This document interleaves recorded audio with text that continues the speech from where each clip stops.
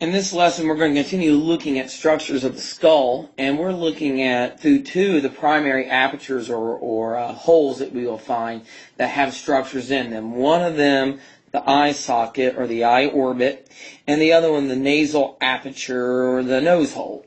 And we'll take a look at these and see what we can see in them. We'll begin with the eye orbit, and there are 7 bones of the eye orbit. 7 bones.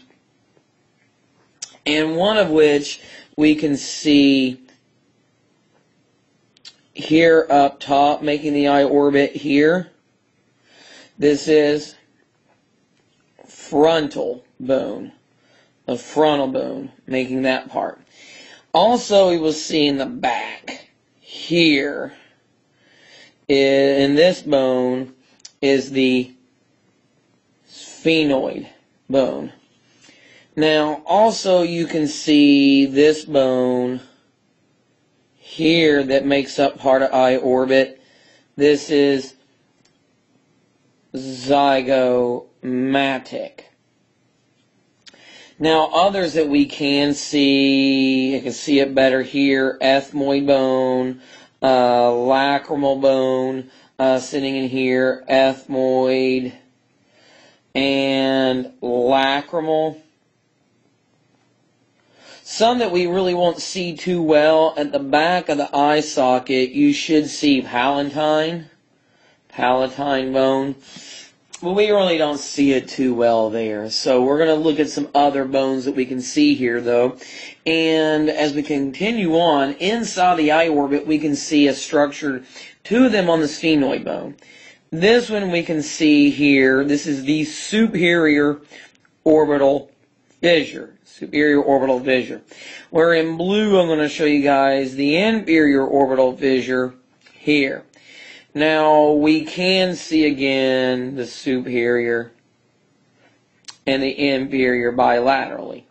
Let me use blue again on this guy.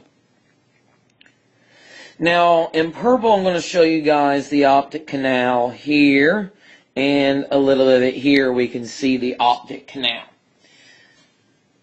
Now, continuing on inside there, the eye orbit, that is pretty much all that we can see from this view of the bony eye orbit. And we'll review a little bit of the structures that we can see continuing on. And I'm going to begin with the bones here, the nasal bones. And there are 2 nasal bones on the bridge of the nose.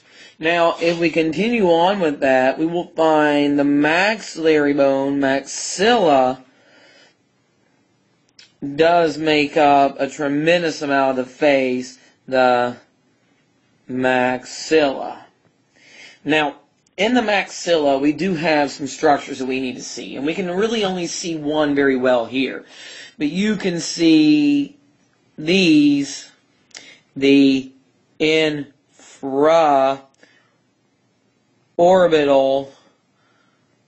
foramen.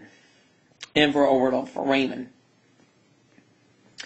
Now, just coming down here a little bit, you can see the alveolar margin and process where the teeth lock in there a little bit, but not a whole lot. And if we turn our attention, I made special note that you could see some of the ethmoid bone in here. The most of ethmoid that we can see as a structure here, and I want to draw a line because it stops right about here. And this structure coming off here is the perpendicular plate. Now, we can see the turbinates or the conchi, and here you have in blue, this one would be the middle